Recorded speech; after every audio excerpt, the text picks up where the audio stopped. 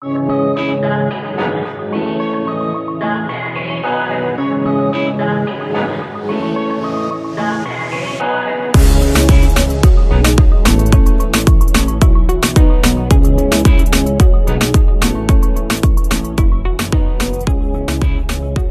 guys, welcome to another episode of Side Talk. Today, this is a special Side Talk. I've decided to go back to my reality TV wrap-ups, and I'm going to be doing these, and I'm going to post them to YouTube, and we're going to chop it up about these reality TV shows because I am all in. I've always been all in, but I stopped doing these wrap-ups because I was focusing more on passion, purpose, and struggle, and my other podcast, the Oh Hell No podcast. And then I was also bringing you guys different things on Side Talk, just life stuff. But I think this is a good place for reality TV as well, right? Because it's Side Talk. This is our stuff that we talk about on the side. So I hope that you guys are ready for my reality wrap up because I got a lot to say. And today we're going to be doing Basketball Wives. So Basketball Wives, this show is weird because it comes on, then it's gone for a while, then it comes back, and it kind of did a reboot. I feel like it was like a reboot, right? And it came back, and it's with Jackie Christie, Brooke Bailey was on it. Who else? A lot of Jennifer Williams, Malaysia. What's her name? The Brinks girl. I can't remember her name. But anyway, if you watch the show, then you know, right? If you know, you know. The show this season, I watched it. It's crazy that British got charged with some fraud or whatever, and she had to wear an ankle bracelet the entire season. I don't know. I don't know what's going on with this fraud stuff. It's crazy. I don't even know how people get caught up in that because I would be so scared to do anything like that. Like, seriously, it's insane to me. But you know what? It's none of my damn business. So I don't know. But this season, she was on. I don't know what's going to happen with her case. I just read that she pled guilty to 15 counts of fraud, I think it was. I hope that I don't even know what to say that I hope, because dealing with the feds is not a game. Like, they don't play. When they come for you, they come for you. You're gonna be doing some time. Like, look at Todd Chrisley. Look at the other lady from Salt Lake City. Listen, it's not a joke. So I wish her well. I really do. I enjoyed watching her this season, and I hope that things work out for her. And I hope that she learned a valuable lesson from this experience and that she can take it with her, and just be better. So that's what I have to say about that. This season, Brandy and Duffy were going back and forth. I never knew that Brandy and Duffy were friends, like friends. And I don't know what was really going on with them, but they started arguing. And I think Malaysia was kind of like the source of contention between them, because Malaysia and Brandy used to be really close. Some things happened. They are not close anymore. Brandy was mad because she felt like Malaysia didn't reach out to her when her father died, considering how close of a friend she was to her. She knew how important her dad was to her. Malaysia was like, I didn't know your dad died. Brandy's like, you a liar, you knew. Like, I don't know. I'm confused. But anyway, their relationship is just not ever going to be what it used to be. And Duffy is cool with Malaysia. So I think it brought a little bit of contention to her relationship with Brandy, because, when you're friends with somebody, you never really want your friends to be too close with people that you have fallen out with. That's just how it is. That's how women are, right? But as grown women, we have to understand that when you have a friend circle, right, there are going to be times where you might fall out of friendship with somebody in that friend circle. And you have to decide if the friends that remain in that friend circle are worth having a relationship with, and how you want to proceed with that relationship, considering that you are not friends with one of the people that exist within that circle, right? And you can't really be mad at other people for not wanting to pull away from that person because you have pulled away from that person. And I have experienced this where I have fallen out of friendship with somebody in a friend circle and everybody else is still cool with that person. And I'm not mad at any of those people for being cool with that person. I just didn't like the way that I was being treated. And I feel that if I am friends with someone, I expect to be treated a certain way with consistency. And if you can't be a consistent friend with me, then I don't want to be friends with you, period. So everybody's level of friendship and what their expectations are from a friendship is different. So maybe some people are okay with inconsistencies and mediocrity and things like that. It doesn't work for me. I don't do it. I don't deal with it well, and I don't do it. So if I see that from a person, I'm done. And if I have mentioned it to you more than one time and you're not addressing it, telling me why the inconsistencies exist or what is the problem, then for me, you just a fake ass bitch and I'm done, right? So that's me. I don't know. Everybody's different. You got to do what works for you. So I think Duffy felt like, I'm not going to stop being friends with Malaysia because you're not friends with Malaysia. Even though Brandy was saying, I don't care if you're friends with Malaysia, but Brandy's actions were saying something different. Her mouth was saying, I don't care that you're friends with Malaysia, but her energy was saying something totally different. So it seems that they have made up on the reunion and they're going to continue to work on their friendship. And I hope that that's what they do, because good friends are hard to find. And if they've been friends for many, many years and have supported each other, I hate to see when good friendships fall apart because of something so petty and stupid, because we're in our feelings about stupid things, right? So don't lose good friendships over pettiness. Have a conversation, work it out. There's a difference between pettiness and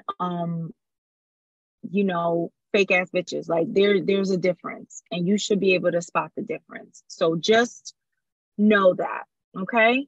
So Malaysia ended up leaving the show because at dinner, her and Jennifer kind of got into it, and Jennifer put her business in the street saying that she had to file foreclosure, or her house went into foreclosure or something like that. I don't know. And that upset Malaysia, and she left the show. Now, to me, I agree with the girls. The girls said that was crazy. She should never have left the show, because if you are struggling financially, this show is paying you. Why would you leave your paycheck because things got a little too real in a heated conversation? You're on a reality show. Use what's going on in your life to tell your story. And mind you, this keeps you from using other people's lives for a storyline, okay? So to me, they're right. Girl, talk about your struggles. Talk about the foreclosure. What happened? What you got to do? What you doing now? Like, tell us your side story. We want to know. We want to support you. We want to, we want to hear what's going on. She didn't want to do that. So she left the show. Again, if you're going to be on a reality show, your life is going to be everybody's business. And everybody goes through things. You're not the only person that has foreclosed on a house. A lot of people have experienced that, So talking about an experience like that and talking about what you learned from the experience and how you're moving forward from it can help other people. So it's nothing to be ashamed of. But people and pride, I don't know. Moving on. She left the show. For me, Jackie Christie, she needs to go. I'm sorry. I don't think Jackie Christie is an asset to the show. I think she's a little bipolar. I feel like she is fake. I feel like she is not genuine. I just said that because I said fake, right? I just feel like she goes from 0 to 100 for no reason. The way that she attacked Jennifer on this season was crazy to me, and it was over nothing. Okay, you want to sell real estate now, and Jennifer made a comment to you off camera about a listing that you showed her. Nobody heard Jennifer make this comment. She brought it to the table, saying that she was carrying feelings for Jennifer because Jennifer said something about a listing that she showed her. Girl, that could have been a private conversation with you and Jennifer. If y'all are really friends, you could have said, Jennifer, it hurt my feelings when you made fun of my listing. I'm sure she would have apologized and y'all could have moved forward. But no, she was carrying feelings for her about it. And then everything that Jennifer was doing, she tried to sabotage in some way, shape, or form, whether it was acting a damn fool at the event, talking reckless, or bringing up her accomplishments to try to diminish what Jennifer had going on. It was just a disgusting display. Like, if you are a girl's girl and you are claiming that you are supportive, you are a good friend, you are for the women, you are, girl, everything that you did was opposite of that. It was opposite, including lying and telling everybody that you were a producer on Jennifer's project. She did absolutely say or allude to that. Just because somebody calls you and shares with you what they're working on and says, hey, what do you think? That doesn't make you a contributor. It doesn't make you a producer. It doesn't make you a co-owner. It doesn't make you any of those things. It makes you a friend who is supporting your friend by telling them what you think prematurely because they're working on it. So they're asking for your opinion. That's what friends do. She's delusional. The way she spoke to Jennifer, how she cussed her out, how she got in her face, it was crazy. Now, I do have to say, they went to a trip that Jackie hosted in Sacramento, and Jennifer acted a damn fool at the hotel because she felt like her room wasn't up to par. I am so sick of watching these women go on trips and complain about the rooms that they're getting or the accommodations that they have for the duration of the trip. Like, these are mini trips. They're not like they're going on vacation for 10 days, right? You're going to be there for a couple of days. You got a bed, you got working water, it's clean. You got food, you got, like, y'all are bugging, okay? Stop acting like y'all are multi-millionaires or billionaires who have only stayed in the best of places. Like, it's just ridiculous to me, okay? So for me, if I checked into a hotel and it was beneath the standards that I am used to, I would simply go down to the front desk and say, hey, I have this room. Is there a possibility that I can upgrade my room? I'll pay for the difference and blah, blah, blah, right? That is how you roll if you have the means to roll like that and you want to live a certain way and, you know, have certain things be in a certain order. Yelling and screaming and asking if somebody thinks you're a basic bitch, that was crazy. I don't know. It just, to me, that wasn't giving sophistication, honey. Like, no, that was giving basic bitch, right? Because only somebody ghetto and basic would act like that. Like, come on. If you are saying that you are this person, you have to be this person in all aspects of your life. And knowing how to navigate your way through certain situations requires you to call on your higher self, right? So you get into a situation where you get a room and it's not up to par, girl, check yourself into another room. It's just like Kenya on Housewives of Atlanta. Kenya will book her own room. She'll be like, oh, I'm at the house down the street. I'm not staying with y'all. Or, oh, I flew private by myself with my baby. Yeah. Yup. That's what I did. Yup.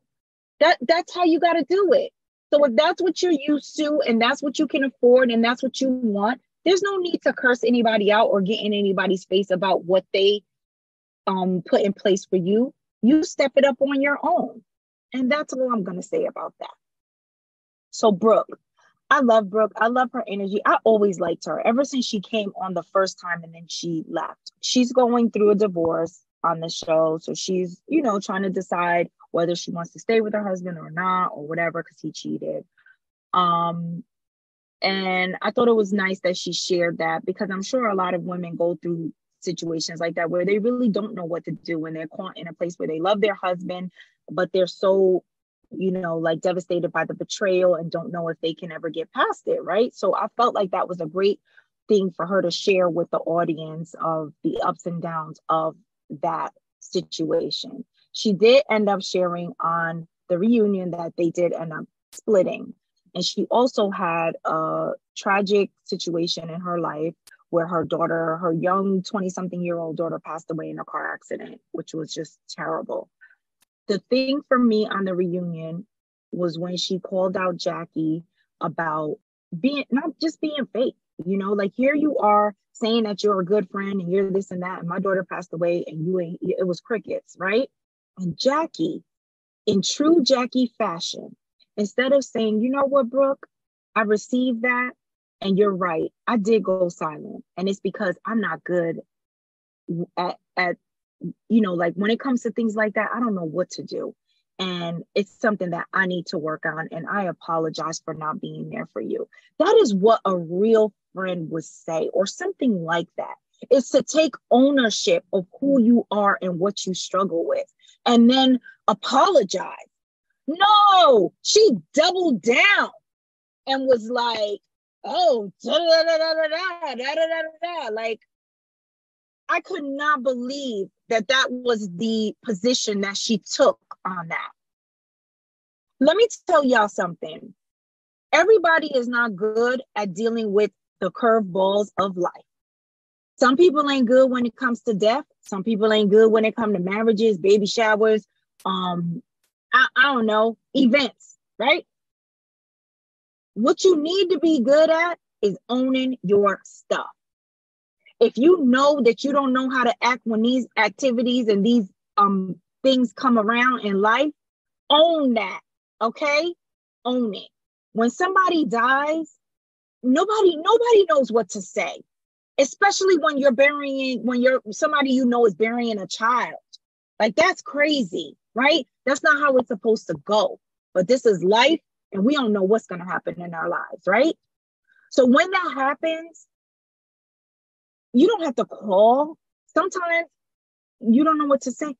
Technology has advanced in so many ways. You can send a text message. You can send a voice note. You can send flowers. You can send a fruit basket. You can send chocolates. There are so many things that you can do just to say, I am so sorry that you're going through this. I don't know what to say, but I'm here for you. You could send food. Order from their favorite restaurant, just deliver the food to their house. Send groceries. There's so many things that you can do. Send them a gift card for a massage. Don't do nothing and then say, I didn't know what to say. You sound crazy. So that is my spiel on that. And that's really where I'm going to end this, because that was it for me. So the season apparently is coming back, and they're bringing back Evelyn Lozada. Now, some people don't like Evelyn. I loved Evelyn. I just do. I love a real chick who just says what's on her mind and just keeps it 100, whether people like what she has to say or not. Like, I just love people who are their authentic selves, like, who just don't care and they're just who they are. I cannot hate on people like that. You know what I'm saying? But some people really didn't like her. They thought she was just foul and she's just terrible and tacky and whatever.